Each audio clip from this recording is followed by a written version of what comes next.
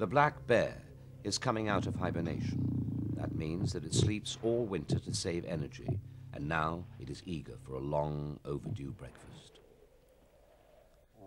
The cubs were born 2 months before the black bear finished its hibernation, but the mother does not start to look after the young until she emerges from her long sleep.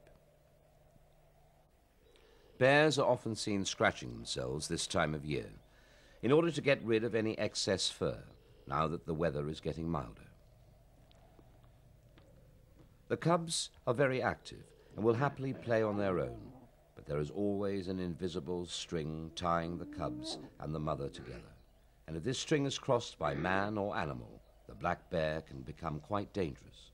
It is always looking out for dangers that might threaten the cubs. The porcupine is oddly dangerous. The bear often attacks this prickly animal, but always ends up with a mouthful of quills. This makes it difficult for the bear to eat, and it may even starve to death. Yes, bears do eat grass, especially just after hibernation. It acts as a very efficient laxative and also as an antacid agent, and could be called the Alka-Seltzer for bears. Black bears live in mountains or, as here, forests, where the undergrowth gives shelter not only to the bear but also to the white-tailed deer and this large bull elk with its fuzzy antlers. The forest lakes also provide an ideal and safe environment for the Canadian goose.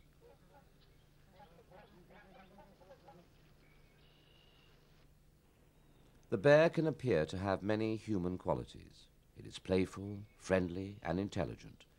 The Indians that used to live in this area considered the bear superior to all other animals and equal to man. And like man, it eats a great variety of food: meat, fish, fruit, plus bark and insects.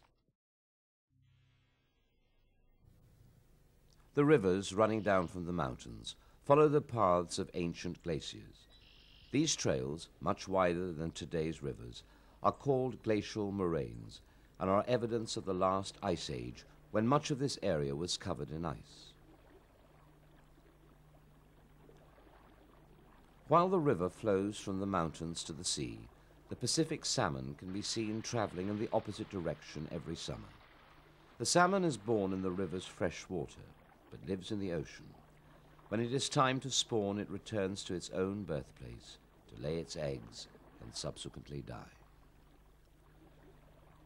Not all salmons reach their spawning ground, as predators like the raccoon take advantage of this yearly migration. It is an excellent fisherman and has developed the technique of chasing the salmon into shallow water to make the catch easier.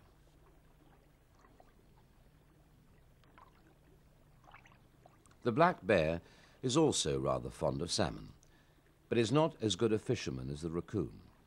It has been known to bully the raccoon and steal its catch. Though the rightful owner is reluctant to give this up, a couple of menacing growls settles the matter, and the fish changes owner.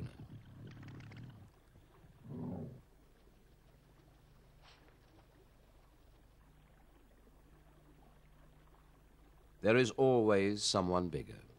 The only other animal the black bear fears is the grizzly. It is bigger, stronger, and fiercer, and the mere sight of it makes the former bully take to its heels.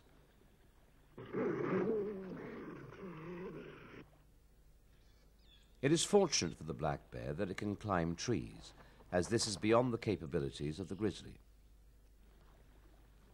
The grizzly bear was once quite common and has no natural enemies in the wild, thanks to its strength, size, and aggression.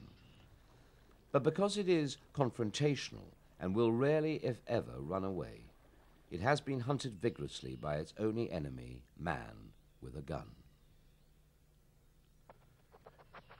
The cubs are able to climb trees when they are 3 months old.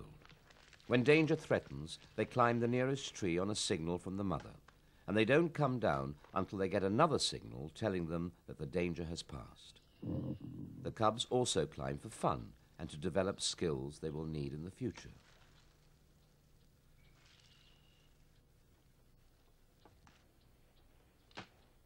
The black bear rarely moves far away from the trees. Despite its size, it is quite a timid animal and has a need for the protection offered by them. The grizzly has gone, and it is safe to return to the river for a spot of fishing. Though the idea is that the cubs should learn from the mother, the world is still a new and fascinating place where everything has to be explored, even if it means falling off a tree.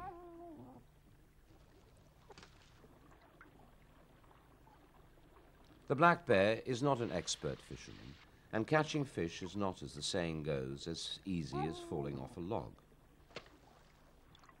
However, when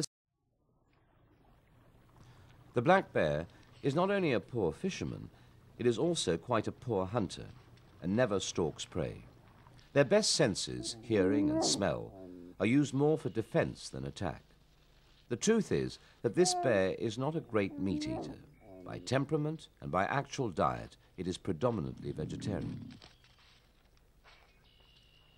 One thing that is true about all bears is that they are immensely strong, and stripping bark off trees to get to the insects underneath is as easy as peeling an orange for anyone else.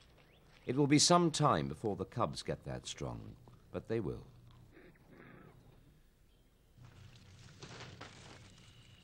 Black bears can do a lot of damage to trees.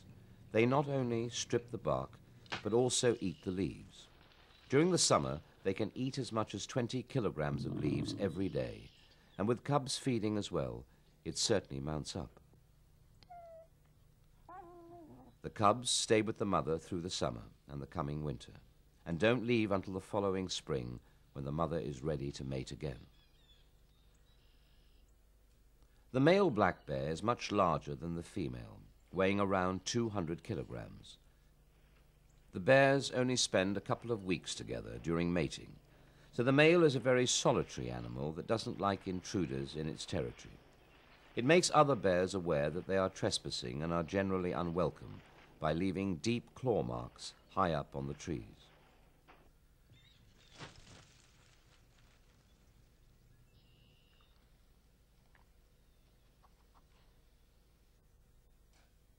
It is a popular story that bears like honey.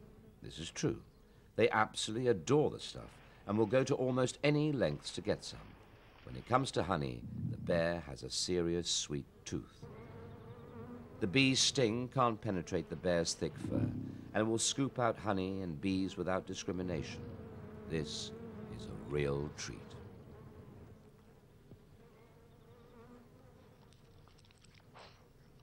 After a while, things can become a little sticky, as the bees also attack the bear's nose and mouth. Finally, it has had enough and decides to beat a retreat to cool off in the river.